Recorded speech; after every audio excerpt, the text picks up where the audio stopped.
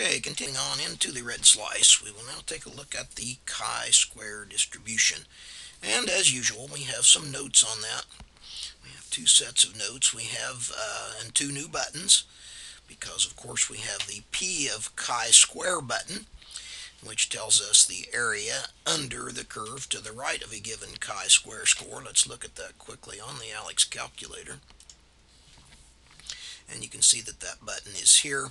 Its complementary button, of course, then is up here, the unknown chi-square button. So we'll be working both of these two buttons in this particular problem.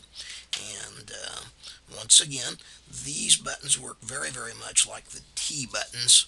Sometimes students have figured this out without even having a set of chi-square notes, simply using the T notes.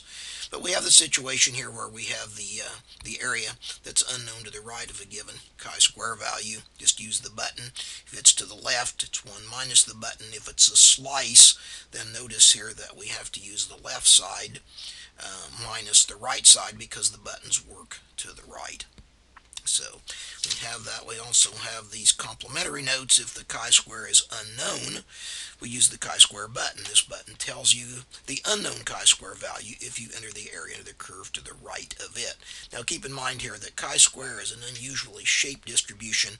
It doesn't have any negative values of chi-square. Chi-square values are always positive.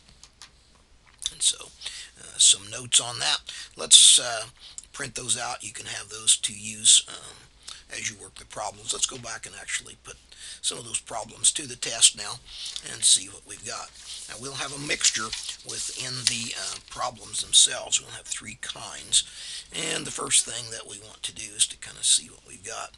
Notice here that we want to find the area under the curve in the chi-square distribution that is between 7 and 11. Notice chi-square values are never negative. And also it's a degree of freedom situation, so we're going to use the P of chi-square button, but we'll have to use it twice. Let's consult with our notes as we have before. Notice that we're in the third situation here. So we're going to take the P of chi-square of our left-hand value, our C value, and then subtract the area from the D value, which is the right-hand value. Note the degrees of freedom. And so very similar, very, very similar to what we did in the T button. So what we're going to do here is hit the P of chi-square. Notice that the left-hand value goes first. We have to specify degrees of freedom, and in this case it's 8. So in our first problem we will subtract, hit the P of chi-square again. This time their chi-square is 11. I have to slide over now, it's getting long. Our degrees of freedom 8. And now we're ready to calculate. This value of area that's trapped under there for 3 decimal places is 335, so 0.335. Now in our next situation here, we're doing the opposite thing. Notice that we have the area under the chi-square curve to the right of an unknown value called k, and that area is 0.05. Well, keep in mind that that's exactly what the chi-square button likes to do. If you go back and consult with your notes here briefly, remember here that the chi-square button tells you the unknown chi-square value if you enter the area under the curve to the right of it. And notice that that's exactly what they're asking us to do here, because we have this area to the right of our unknown value. So simply hit the chi-square button, put 0.05, specify your degrees of freedom here, which again is 8, and we should be good to go.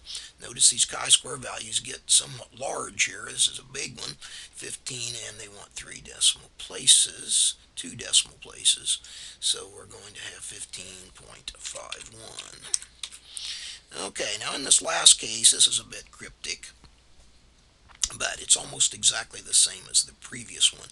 Remember the median.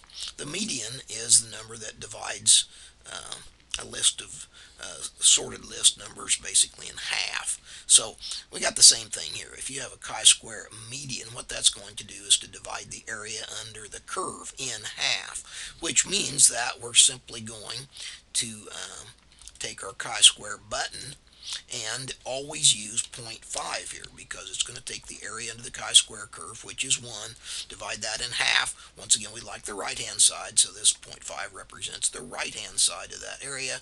Put our degrees of freedom 8, and that's what you do. So the median, simply go with 0.5 for your area under the curve. Calculate that. Of course, this will change for different values or degrees of freedom. 7.34. We want 2 decimal places, so we are good to go. And that's the chi-square distribution.